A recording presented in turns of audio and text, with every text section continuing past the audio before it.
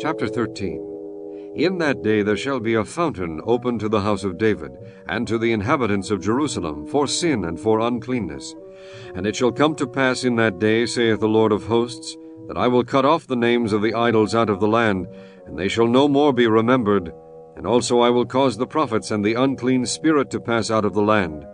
And it shall come to pass, that when any shall yet prophesy, then his father and his mother that begat him shall say unto him, Thou shalt not live, for thou speakest lies in the name of the Lord.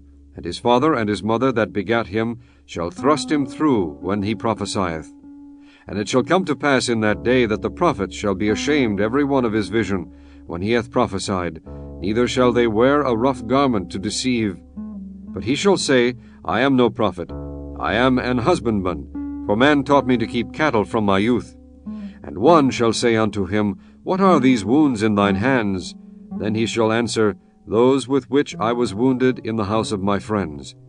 Awake, O sword, against my shepherd, and against the man that is my fellow, saith the Lord of hosts. Smite the shepherd, and the sheep shall be scattered, and I will turn mine hand upon the little ones. And it shall come to pass that in all the land, saith the Lord, 2 parts therein shall be cut off and die, but the third shall be left therein. And I will bring the third part through the fire, and will refine them as silver is refined, and will try them as gold is tried.